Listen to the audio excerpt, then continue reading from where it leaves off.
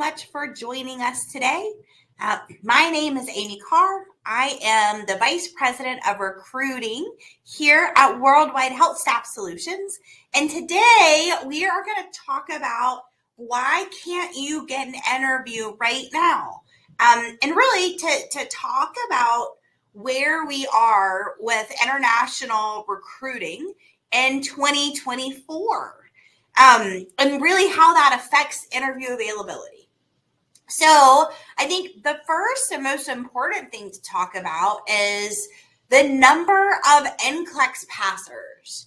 So if you look at this chart, you can see that 2006 was an amazing year for international NCLEX passers. And then 2010 was a really good year. And then I think we all know that in 2020, it was really tough to get to an NCLEX center to take and pass the NCLEX. And even in 2021, many NCLEX centers around the world were closed. So in 2022, we started to see an increase in NCLEX passers.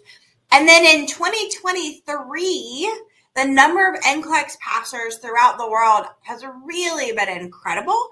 And I think that might be without the last quarter results posted yet. So there are 30,000 nurses around the world that have become US RNs this year, which is amazing. I think also the places that candidates are taking the NCLEX around the world has diversified. So there's still a large number of nurses that are taking the NCLEX in the Philippines, but there's also many people around the world that are taking the NCLEX in Brazil or South Africa or India. There was a temporary NCLEX center that was in Qatar for a while. There's an NCLEX center that's going to open in Kenya later this year. And so there's more places for international NCLEX tests to happen.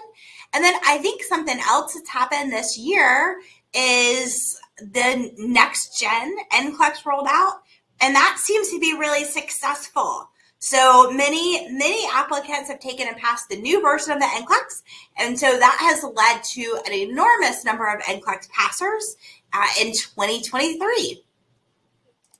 So what happened in terms of arrivals and hires? So I think most people know that in the back half of 2023, we have now gone into retrogression, but at Worldwide, we were still able to help 912 international healthcare workers arrive in the US and start working.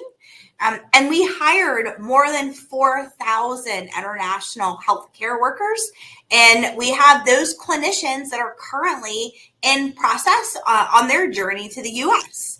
So I think, there are an enormous amount of NCLEX passers, but there's also a huge number of jobs that are still available and candidates that are moving through the process, even though it may take just a little bit longer. So, and then what is happening with retrogression? So how is that impacting what's going on in the US in recruiting in 2024? So I think, first of all, employers are looking at, are there other visa opportunities? And so I think we've seen a new introduction of H-1B visas for RNs, which I think before was mostly for different positions. And so there are some employers that are now looking to hire H-1B visa RN candidates. Also, they're hiring H-1B medical technologists. And not every RN is a good candidate for an H-1B visa. If you'd like to learn more about this, Ron Hoppy did a webinar recently, which you can find on our YouTube page, all about H-1B visas and who qualifies and is it a good fit for you. I think also there's employers that are looking for candidates that wish to use a TN visa. And TN visas are work visas for a list of eligible candidates, and nurses and medical technologists are on the list. If you are a citizen of Canada or Mexico. And so I think employers are looking for those folks because you can get that visa right at the border, and it's very easy to come to the U.S. and start working. And then I think really the other change is employers are not paying for premium processing right now unless you have a current priority date, because the cost of premium processing is really not speeding up the actual process. It may take a little bit longer for your petition to get approved, but in the scheme of things, it's not going to increase the wait time at all. So for employers, if they look at the cost benefit analysis, it's just not cost effective for them at this time. So I think, that's a little bit of where we are and what happened in 2023. So what do we expect to happen in 2024? So I think the first thing is that U.S. healthcare employers continue to hire international RNs. Almost every international employer, especially any big reputable organizations, have a whole staffing plan that, that's forward looking for this year and then 5 years from now and 10 years from now.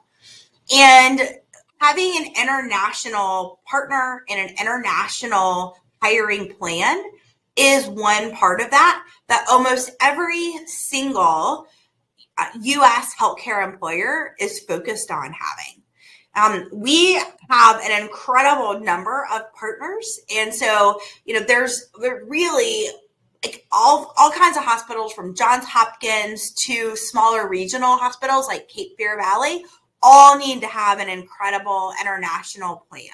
So we think that employers will continue to hire and there will continue to be opportunities. There are, though, healthcare budgets. So in the U.S., when coronavirus was here, the government helped fund some of the relief efforts that were needed. And so there was a lot of extra money to hire and bring in staff. And so I think today there is still absolutely money to bring in RNs and nurses. However, I think that one of the things that's important to know is that where 2 years ago, a hospital may say, hire as many nurses as you can find. Today, they have a budget and they may say, we can hire 25 nurses or we can hire 50 nurses. We can't hire everyone. So hospitals are looking at their budgets and making decisions about how many people they can hire based on their specific budget. Also, the U.S. RN shortage continues. It is real. Projections show that we will continue with a shortage of U.S. RNs for at least the next 10 years, and some projections show longer than that.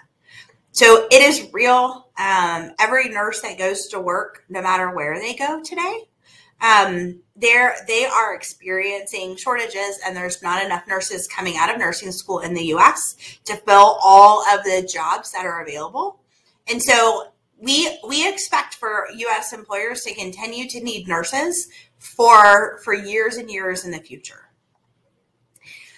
Contingent and travel labor is being minimized. So U.S. employers are looking at ways to not have to pay for the shorter contract travel nurses. Generally speaking, the agency cost for those nurses are extreme, and it's very difficult on a budget. And so direct hire is being prioritized by many, many organizations across the U.S., both for domestic nurses and for international nurses. It's more cost effective, and I think studies show that nurses that work, or really almost anybody, but healthcare workers and nurses particularly, that are direct employees of a hospital are also happier and have more satisfaction. Also, hospitals, we talked about hospitals being budget conscious. I think also important to know that sometimes hospital budgeting cycles affect when they're going to hire. So I think we often hear questions about, I want to go to, Johns Hopkins or Nova, and we may not have interviews available immediately because the hospital may not finalize their budget until like maybe July. And if their budget year is from July 1 to June 30th, then they may not be ready to create a new request and need for international nurses until halfway through the year. And so depending on their budget cycle, the hospital's requests may come in at different times based on their staffing model and how they plan. And then I think maybe lastly, healthcare in the U.S. has seen over the past several months, and I think we will continue to see it in 2024, but unions have increased and continue to increase their influence on healthcare workers. There have been several big and really good hospital systems in the U.S. that have experienced strikes for different clinicians across their system. And as union negotiations are happening, one of the things that unions are supportive of is direct hire. And so sometimes, we may see unions influence organizations to continue to use direct hire as opposed to travel or contingent workers. All right. And let me just mention, if you have questions, I am happy to tackle those at the end. So please put those in the chat, and we'll be happy to do the Q&A for any questions that you may have at the end.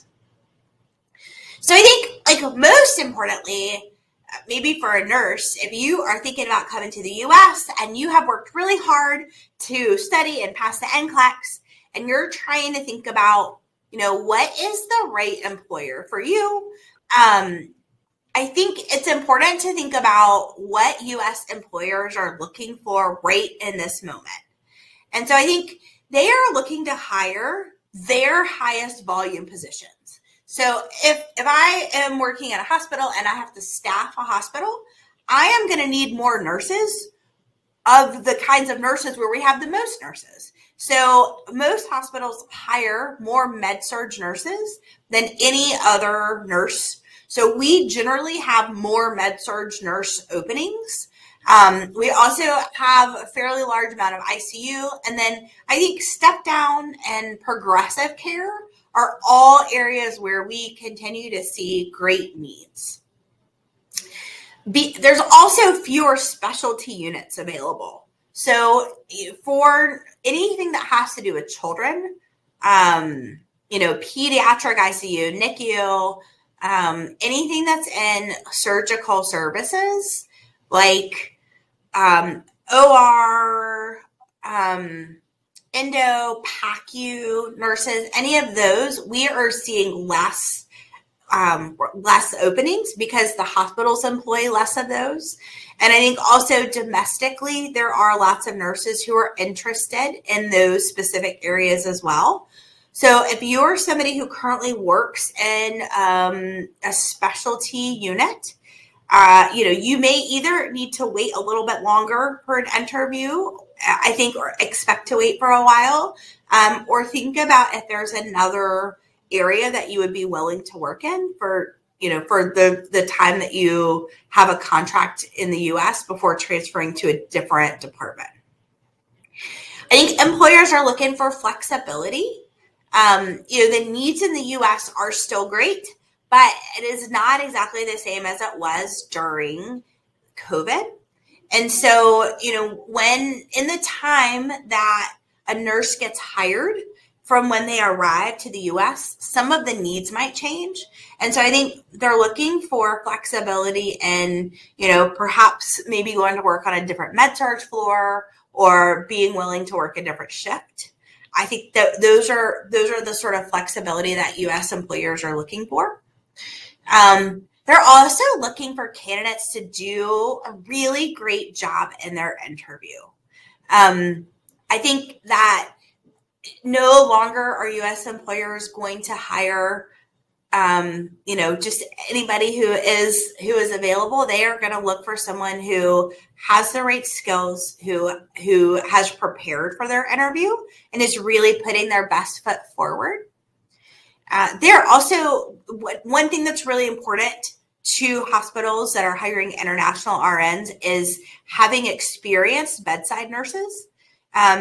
there are lots of nurses that are coming out of college and coming straight out of the university into hospital systems. And I think one of the big gaps that hospitals have and are trying to fill with international nurses is to hire nurses with really great current bedside experience. And so I think it's important to know that your experience is one of the main factors that an employer is looking for today. They're also looking for people with past leadership experience. They desperately need bedside experience, so they are going to hire nurses that are going to come and work in a bedside role. But they also want to hire people who can be future leaders in their organization, because so many of the experienced nurses with leadership have retired early. So having leadership experience is a real plus.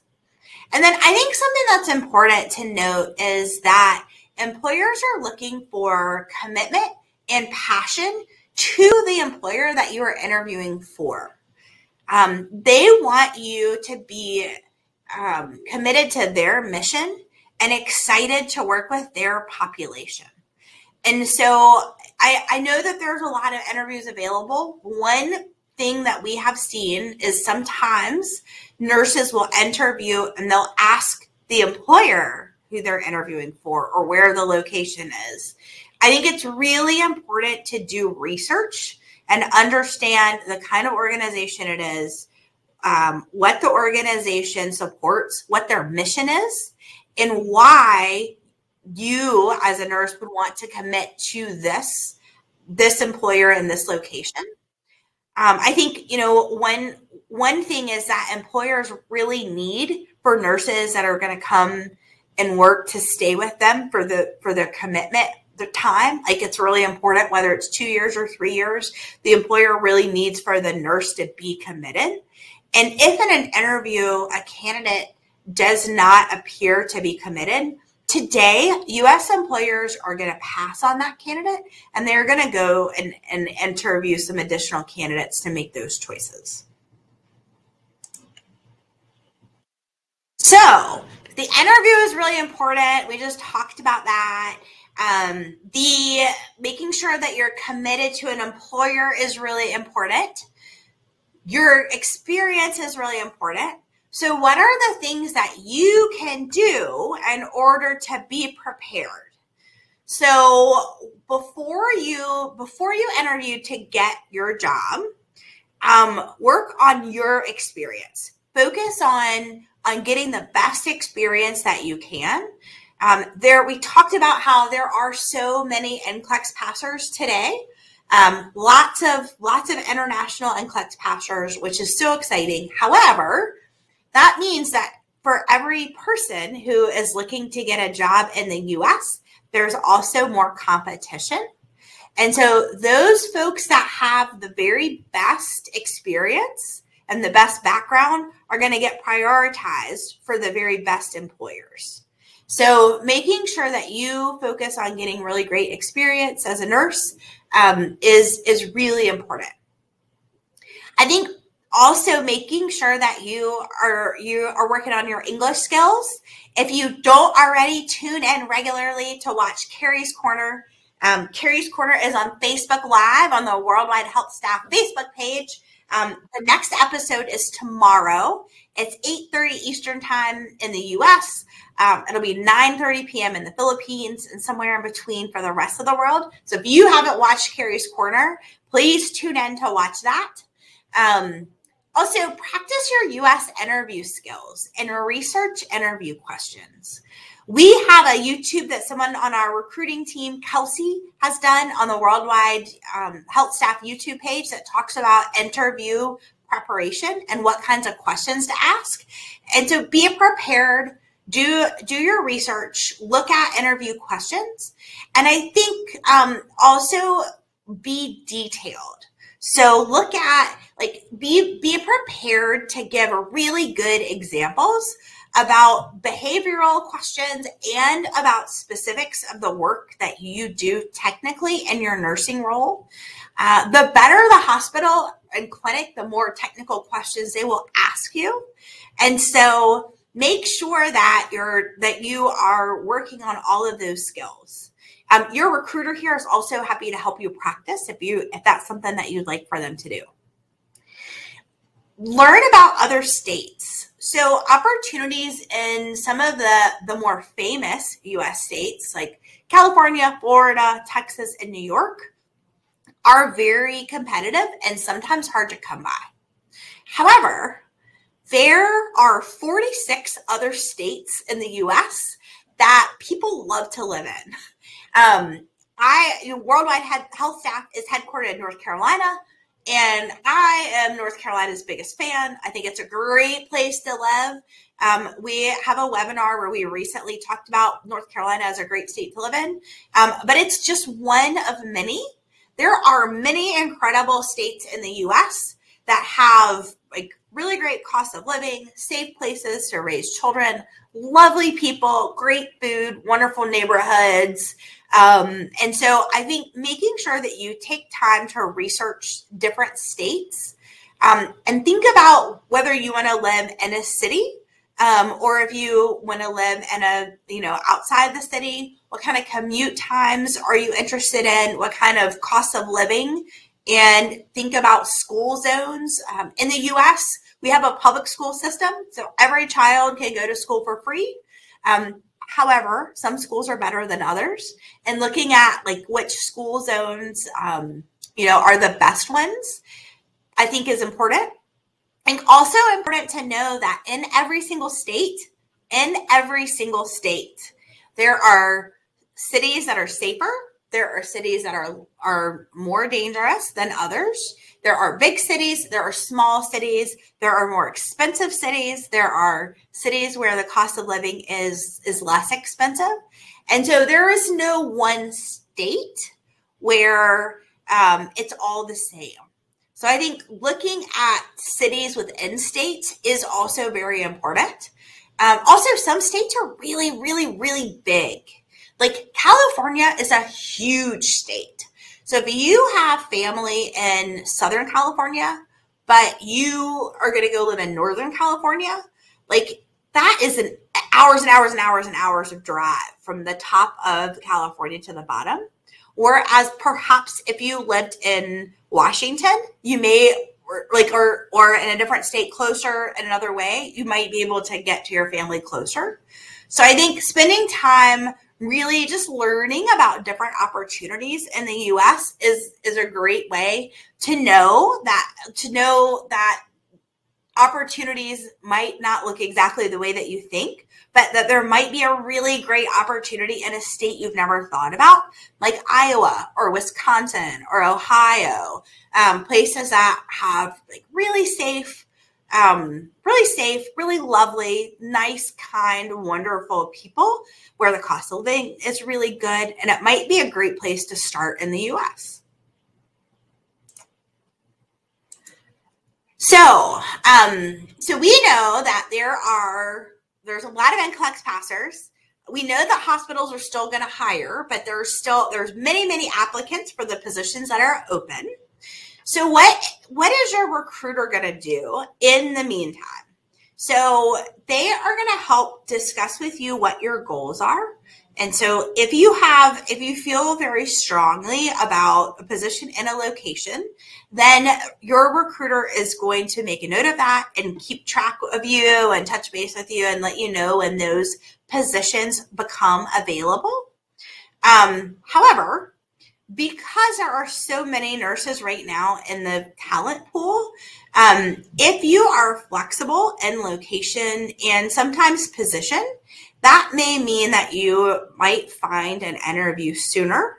So please that's another thing they're going to chat with you about. If you say, I only want a job that is for a PACU nurse in California, then, it might be quite some time before you're able to get an interview. If you say, I'm open to med-surg positions and I'm willing to look at some other states, tell me what might be available, then we can say we've got, we think we're going to be doing interviews for Pennsylvania very soon. Here's the system. Think about whether this is going to be a good fit for you. And then if there's more flexibility, you're more likely to get an interview sooner rather than later. They're also going to ask you to consider looking at an employer very closely before you interview. If the employer, if you know that the employer is not going to be a good fit, we don't want you to spend your time and anxiety interviewing for them. We want to help you find what is the right fit for you. And so we're going to ask you to consider the location and the employer before you make the decision to interview. And we are committed. Every recruiter on our team is committed to helping you find the right opportunity. And I think sometimes just knowing that finding the right opportunity sometimes might mean patience. Like if you don't see the right thing for you and you're not comfortable, then that's okay. We're happy to stay in touch with you until the right thing does come along. We are committed to helping you find the right spot. And I think, one of the things, if your goal is you're very, very flexible, and you have the ability to go anywhere. If your goal is to get to the US really fast, let your recruiter know that as well. And we'll do our best to get you a place there. So while you're waiting, what should you do? One, learn everything you can. Learn about life in the US, learn about saving money, like watch webinars, follow Worldwide on social media, learn about what's happening in the immigration world, make friends with other people who are going to come to the US, find out what organizations you can join when you get here, do all of the research. There's some really interesting nurse influencers that are on Instagram or Facebook or TikTok that have already made the transition to the US. And I think they're a really interesting place to look. I mean, you can't believe everything that you read on the internet, right? But it's like, it'll help you think about different things, and it might help inform you about different places where you would like to live in the US. Attend Carrie's Corner, learn all of the tips and tricks about the English exam. Once you do find a job and we do get your petition filed, that's the next big thing, is to pass your English exam. And just a note about English exams. You want to make sure that you don't take an English exam until you do have a job, because every English exam is not accepted in every single state, and you may fall in love with the state and learn that it doesn't take the PTE. So don't take your English exam until you have already received a job and you know what state you're going to go to, so you can get licensed in that state. And then stay in touch with your recruiter. You don't have to email them every day, but stay in touch with them. And if your needs change, then make sure you let them know. Also, I think connect with your colleagues and find out what they know and who they know in the US. If we are able to get you close to some support system that's already in the US, I think that would be ideal. But I think one of the great things is that, as more international nurses arrive in the US, sometimes there's an amazing group of international nurses in a spot that you might not think there would be. And there may already be an amazing support group for you. Right. So again, if you have any questions, please put your questions in the chat. Absolutely happy to help answer any questions that you have today. I haven't seen any come through yet, but if there are any questions, please let me know. You can also chat with a recruiter right now live on our live chat on our page. It's linked right here, so you're always welcome to connect directly with a recruiter through live chat. If you have already been talking to a recruiter, please feel free to connect with them over email or ask them to schedule a call. And then we mentioned this, but make sure that you follow us on social, like us on Facebook, follow us on Instagram, make sure that you follow us on TikTok and YouTube so that you can continue to get all of the immigration updates. any webinar updates that we have. And then last but not least, always remember that it's great to refer your friends. We will pay up to $250 for your referral when their petition is approved. However, it's also really nice to go on this journey with a friend, or a colleague, and we are happy to help with any of those. All right, so I still don't see any questions. So I am going to go ahead and wrap up. So I think, in summary, 2024, I think, is going to continue to be an amazing year for international nurses. We have probably more options for employers than there have ever been in international nurse recruiting history. Worldwide HealthStaff has been around for such a long time. And the 25 years that we've been around, I think that we've never worked with more clients. We've never had more acute care jobs that are open. We've never had any better client list than we have today. I think there is a lot of competition. There's a ton of folks that have passed the NCLEX internationally around the world. And there's a lot of really talented nurses that have really fantastic experience. And so as a result, it might take a little bit of time to find exactly the right interview for you. The best thing to do is to make sure that you do your research right now ahead of time and use your recruiter as a resource to partner with you and help you with ideas of where your future goals are, and how we can help you get there. And then while you're waiting for the right interview, make sure that you're doing everything to prepare yourself. So when you find the right employer, that you do an amazing job in your interview. Thank you so much for taking time to join us today. We appreciate you joining, and we also appreciate everybody who trusts us to help them on their USA journey. We value that, and we look forward to helping you find the best job. Thanks so much, and have a good evening or afternoon.